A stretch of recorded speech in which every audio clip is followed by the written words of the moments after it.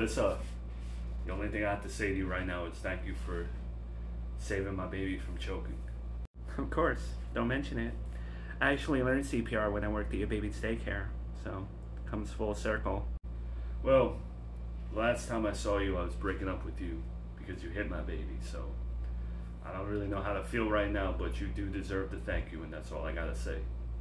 Well, I hope you know that the second that I saw your baby choking, I didn't have a second thought on what I should do.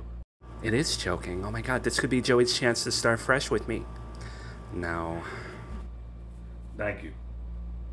At least maybe the baby's last memory of you will be something good.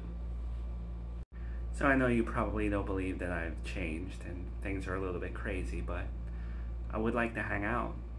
You stopped my baby from choking, but that's it. That's as far as it's gonna go. I said my thank you, and I wish you the best in everything you do in the future.